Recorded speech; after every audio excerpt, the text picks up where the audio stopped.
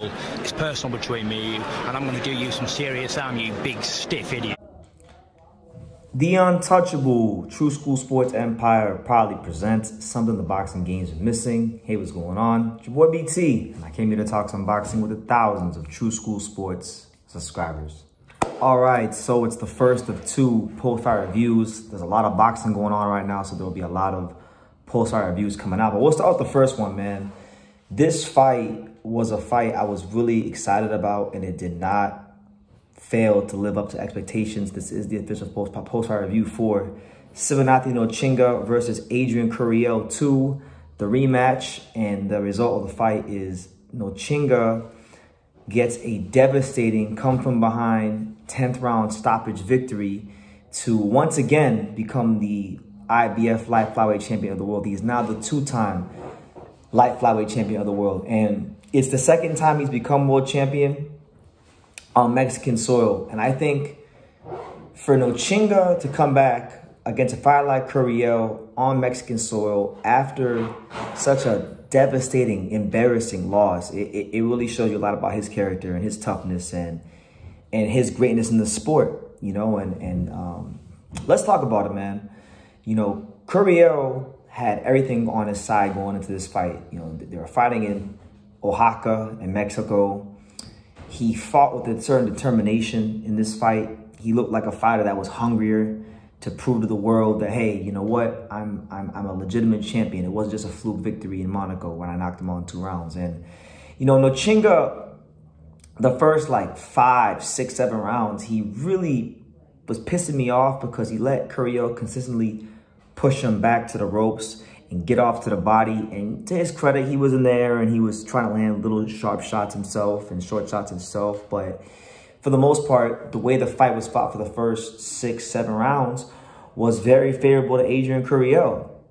And it wasn't until about the 8th, 9th round where Nontshinga really was able to get his distance and find some success from the outside. You saw Nontshinga from mid-range and outside begin to pick Curiel apart with that straight right hand. And you saw that, you know, when he was able to do that, he had clear advantages in speed. He used his reach very well.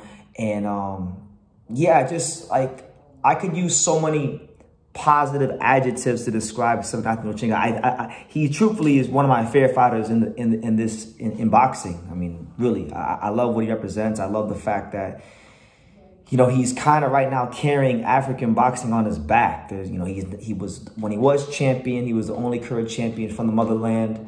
Now he's once again the only champion from the motherland, right? So nobody from Africa is really doing it at that level right now, like Nontshinga, right? And he's had to go to Mexico twice, once to win his world title, now to regain it back, and he's done that. So it was just honestly, it was a great fight. It was an amazing fight. It was a classic fight.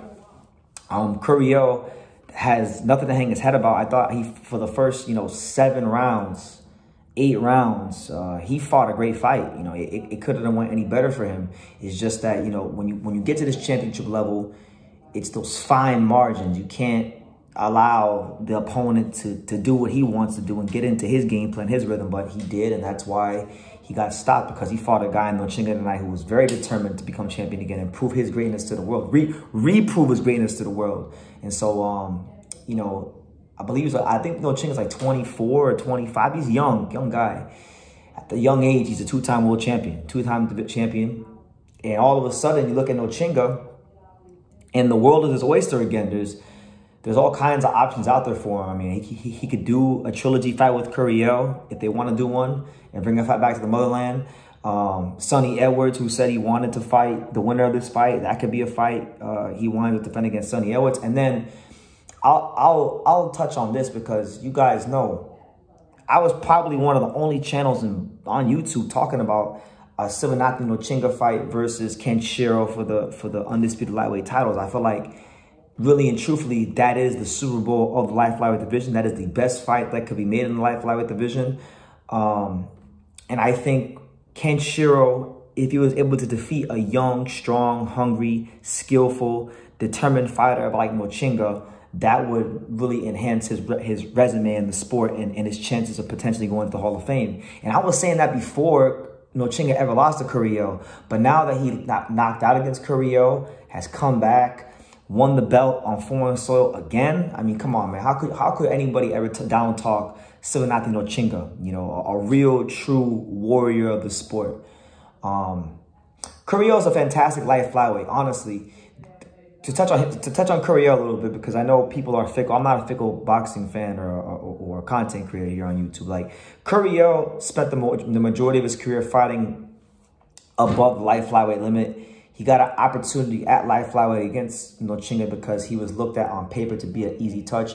He even in the loss, I think the last fight against Nontshinga, and for the majority of this fight, he showed that he's a really good fighter at light flyweight. So I would like to see, you know, Curiel continue to get opportunities at light flyweight against either Nontshinga or Shokichi Iwata or Carlos Canizales. There's still some great fights out there for him, and I want to see him again. But tonight, it belongs to the South African.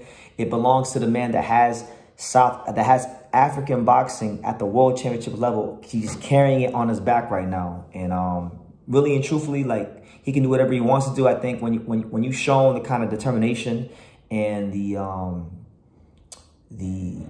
resilience that Nontshinga has shown, you know, you can be afforded the opportunity to do whatever the hell it is you please. But I'm hoping, you know, him and Kenshiro can get down to business and unify these titles, man, because that's a great fight. And I think, you know, when you look at Nontshinga, I thought he showed great defensive poise in the pocket.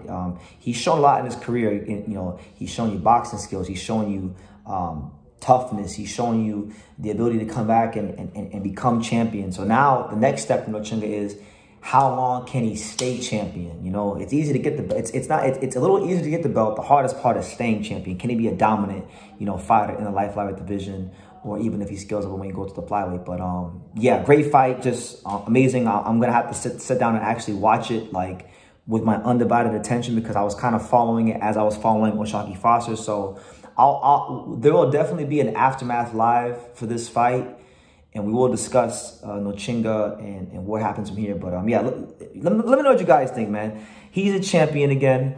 Leave your comments down below. What did you make of the fight? Who do you want to see him fight next? All that good stuff. And like I say in every single one of these videos, you can love me or you can hate me, but I'm just giving Daniel. So until next time, take care, guys. Thank you for watching another video on the untouchable True School Sports Empire. For more great boxing content just like this video, click right here and make sure to subscribe. Much love from sunny South Florida.